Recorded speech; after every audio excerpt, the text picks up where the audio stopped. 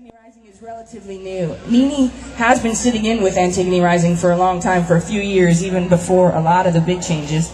She would sit in with us at shows and play guitar, and she's a long, old friend of ours. But just recently, we did some dates with the Bangles. We were offered these shows, and we sort of thrust in this situation where we needed a singer, and Nini's like, I'll do it, let's just do it for fun, we'll have a good time. And it ended up going really well, and so we wrote some songs for those Bangles dates that we opened, and they went really well, so we're like, let's do some more shows. But we have a rule that whenever you clam, and it's ironic that we're here at a seafood festival, a clam is a mistake on the guitar. If you hit a mistake, if you play a wrong note, we call it a clam. If you clam, you have to pay $1. And I clammed in that song one time, so I went over to let Nini know that I owed her $1, but she let me know she owed me $2. So I end up in the green. I think I should get a reprieve, though. I have pregnancy brain. That's right, you do. Yeah. I don't know if y'all just thought my guitar strap was a little short. Are you the daddy? Oh! You clam? All right. Did you clam? Did you clam? I think that was for the pregnant sexiness. Thank you very much. Rock on. Pregnancy brain is half off. I'll give So you it'll that. become a new tradition. When you hear somebody play a mistake, you throw a $1 bill at the stage. Now that's a marketing strategy. Strategy. The key for us will be to not make any money. All right. Yeah.